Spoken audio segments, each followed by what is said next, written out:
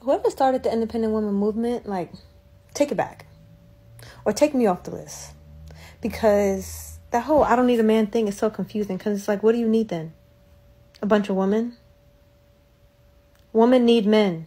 Men need women. I do not want to be an independent woman. Like, I do not want... God, I am not an independent woman. Please do not make me an independent woman. Pack me up. Sorry there, my modern day queen. You got your liberation, no takebacks. Nah, sister, you got your own bills to pay, and on top of that, you may just meet a man who needs you to pay up half that dinner bill. You can't be no scrub in today's dating market. Those kings out there aren't gonna settle for less than what they deserve. By default, you are on the list of strong and independent. You better get out there and start earning your keep, or you are going to fall behind. To all those kings out there, seeing this queen's video, you deserve better. Don't let a wannabe Dusty in your life. You are worth more. Damn, skip me. Moving on. I've been on 7 dates in the past 10 days, so I thought it'd be funny to do a 2024 Dating Wrapped edition because I give up. All right, let's go. 2024 Dating Wrapped, San Francisco edition. Yes, I know, it's January 17th. I've clearly been working overtime. So here's the agenda. We'll go through where we met, their occupation, rejection versus second date, how many kisses have I had, am I still single after this madness, and my main takeaways. Where we met, I met 1 guy in person, 3 on Hinge, and 3 on Bumble. Occupation. 3 were in finance, 1 was a CEO, 1 was in healthcare, 1 is a PM, and 1 was a pilot. Second dates versus rejection. Actually, both these guys that I went on a second date, I went on another date, so 3 dates with these 2 guys. 1 rejected me after the first, we didn't even make it to the first date, but 1 rejected me regardless, and I rejected 4 after the first date. How many kisses? I've had 2 kisses on the first date and 1 on the second date. And after the first kiss, 1 I rejected. Whoa, wait up a second there. Did this queen start this video off by saying she has been on 7 dates in 10 days? Him, her, bodies! Yeah, anything with that much of a rapid body count racking is going to be funny, among other things. Note she didn't put in her numbers of the obvious on how many led to the sack. And if any of you think a young semi-attractive woman, or just a plain Jane, who is actively dating this much didn't hit the sheets with any of those dates, then I am sure you still believe in the tooth fairy. Sure, she just had kisses. I love the woman's code words used here, especially when she rejected a guy after his, kiss. Are you pondering what I'm pondering? Ladies, I know some of you are going to default to defend her at this point due to the sisterhood pinky swear rationale, but my womanese translator is above average, so yeah, nudge nudge wink wink. Kind of like when you would ask, what do you do for work? As in code for let me figure out how much he makes annually and if I am good with that type of lifestyle. Hey, I'm not knocking it, I'm just recognizing it for what it is. Key learnings. Cried once. Any variation of Mike, Michael, Mikey, run for the hills. Just freaking run. They're literally a blaring red flag. Dates are exhausting.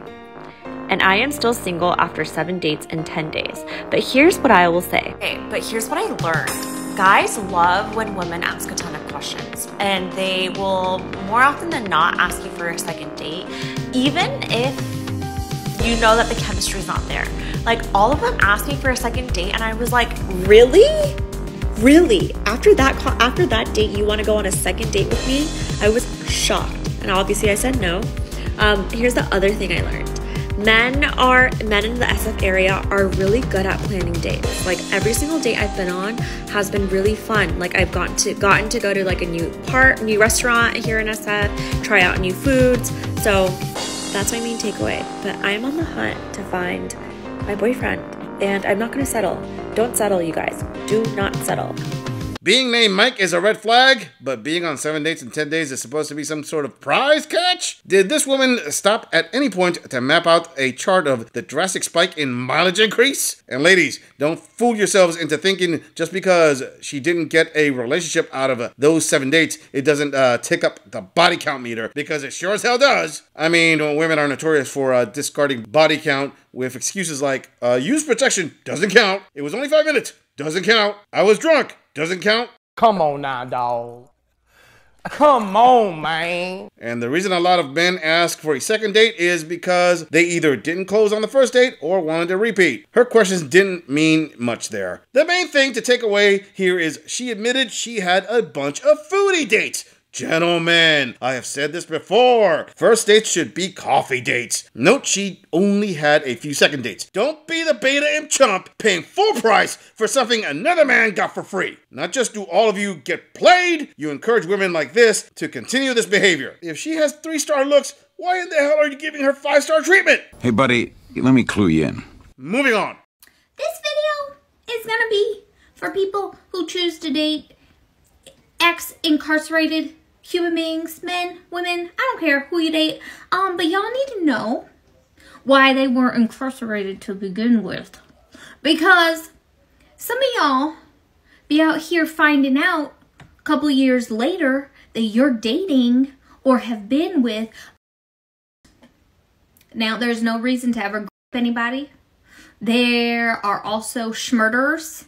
Now, I'm not fully against schmurder, but you have to have a good reason why you schmurdered somebody. Now, we need to know why, right? Y'all do some background checks, like trust but verify, because sometimes these mofos be lying about why they went places, and you need to know. Because God forbid, I don't want to have to post up an RIP for one of y'all because y'all around with the wrong one. I don't want to be the jerk that points out her voice is the stereotypical tone you would get from a woman who dates those bad boys with criminal records. But when she comes out and says she isn't against schmurd/er, but you need a good reason, it's hard to argue against the evident lack of brain cells currently present. This is an example of the type of queen who will have a kid with a man serving 5 to 10, go around saying they are looking for a good man to raise the offspring of a tiny Big Steve or Bubba who is currently in an orange jumpsuit, then cheat on said good man in a conjugal visit, and then claim she has no idea how she contracted HCV. Listen, kings, I don't really care how long of a dry spell you're on or whatever type of freaky stuff she said she is going to throw down in between the sheets. If she has a baby daddy behind bars and she is more tatted up than Danny Trejo, don't walk, run in the opposite direction. This isn't what I would call damaged goods. On the contrary, this is a highly functional Venus flytrap, and you are the next bug that's about to become the next meal. Maybe we better take off. Yeah, right. I'm just saying. So check, trust, but verify. Always verify. And also, if you are dating somebody that has children but has no access to those children, again, check. Why? Don't just believe what comes out of their mouths, because they might be up to some and they're not good baby daddies. Why would you like to have somebody else's baby daddy for your baby daddy or your future baby daddy? You don't. So, check, trust, but verify. Verify. There ain't nothing wrong with that. In 2024, there is nothing wrong with that. You don't know what motherfuckers be up to nowadays. So, that's my PSA for today. Y'all be safe out in these streets. I'm worried about y'all. Okay, worried about y'all. She literally, in the same video, was more concerned about a man who has no access to his kids than a man who got a prison sentence for fragging someone else. Make it make sense, please. I don't want to sound genderous, but this complete lack of logic in relationship decision-making is coming mostly from one side of the aisle. Fam, after hearing this, my brain feels like a SWAT team just raided it and arrested all forms of common sense. Ladies, this is a prime example of when men say women use the dumbest of emotions to make critical relationship decisions. And the worst part is, when crap like this blows up in a woman's face, they act all surprised like if these decisions couldn't possibly end up as a huge mistake. Okay, let me come at this from a different angle. Ladies, the reason 99% of men say the things they say when you decide to start dating an ex-con with a violent criminal record is that if that man decides to do a round 2 of his rampage, you do not have the ability to stop him without a firearm, which means other good men will have to be called in to save you from your awesome choice, i.e., good men are placed in harm's way because of you. Liar! Moving on. So I've seen her in the past, but somehow I've landed on Pearl TikTok. I'm not going to put up a photo of her because I simply refuse, but Pearl is, I'm guessing, a 20s, hedging on 30s-ish, redheaded woman who is the biggest cheerleader you've ever seen for what incels want women to be. She believes that all women, when they give birth, should have to go through a DNA test for their baby, so no man gets trapped into raising a kid who isn't his. It's making the assumption that, like, all women are schmutty, and therefore, you know, an incel dad shouldn't have to, like, grow feelings towards his offspring until he's absolutely sure they're his. She believes that women should all be virgins when they marry, although she did get called out on a podcast because she's had relations. So besides the fact that she's not 16, so no longer their preferred demographic, and she's had partners, she's cheering for a lifestyle that absolutely wouldn't accept her. But her ultimate belief is we women should move back to the 1400s. She's going to sink, Captain. She can't sink. She's unsinkable. Oh my, women are trying to bash other women who call out some abhorrent behavior. Let me make it clear, this audit is not about Pearl. This is going to be based on this XXXL Queen's argument. Now, her first gripe is about incel cheerleading. Yeah, I'm sure what bothers her the most is it takes away from cheerleaders from the body positivity movement. Next, her contention of mandatory DNA tests are not warranted. Well, I beg to differ. I will quote an article from fraud.com, a link in the description. A 2022 study published in Human Reproduction revealed that in the US, out of 1,211 men seeking paternity testing, 11% were not the biological fathers. Another similar study in 2023 featured in Family Relations found 12% were not the biological fathers. And in the UK DNA clinics, 5,000 men between 2014 and 2016 had parental tests and found a whopping 48% of the UK men were not the biological father. That's your wife and my kids.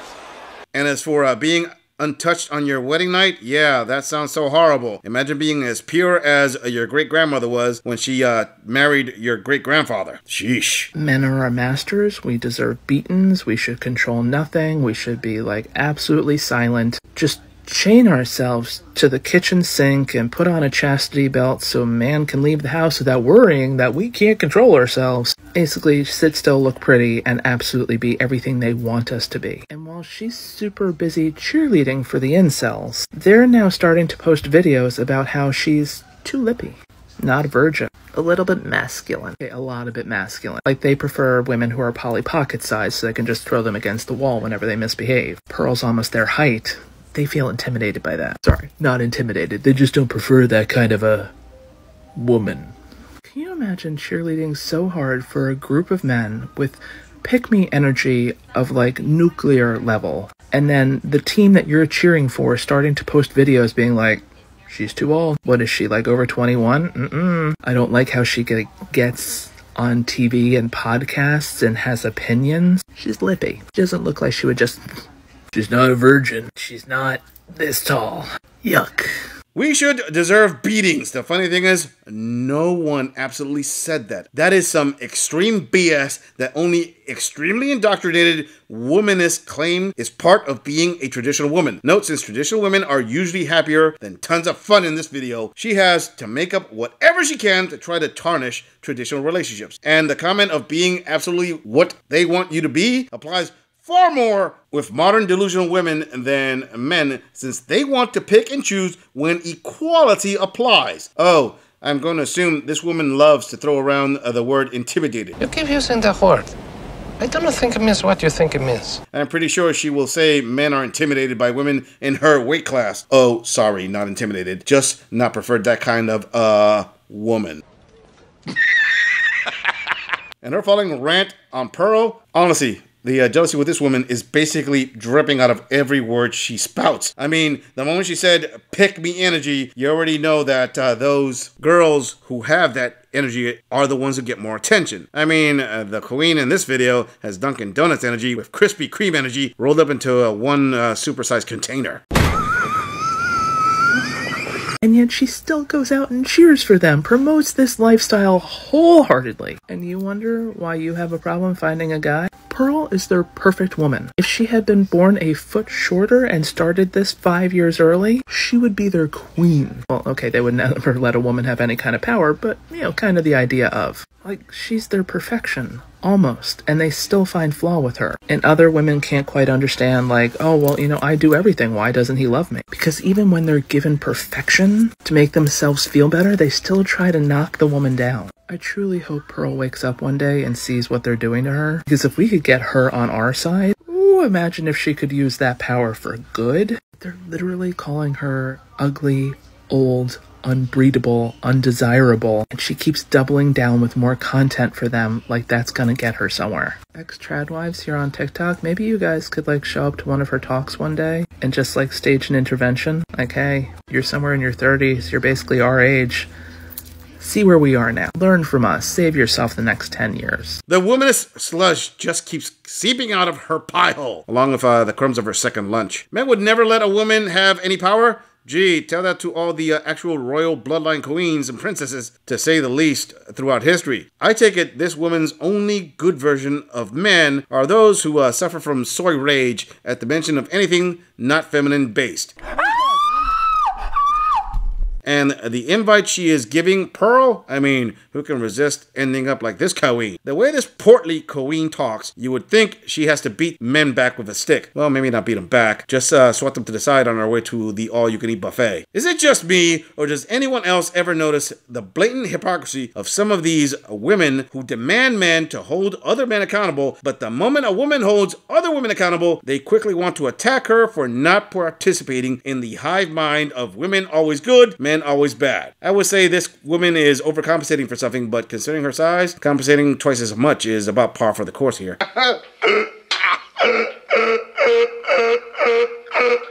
I'm just saying, if you enjoy this audit, click on the video in the end screen for more content. If you would like to support the channel, please follow the link in the description to donate to our beer fund, or like, subscribe, and share this video on other social media platforms. If you agree or disagree with anything about this audit, please let us know in the comments. I'm going to leave this audit right here. I'll see all of you in the next episode.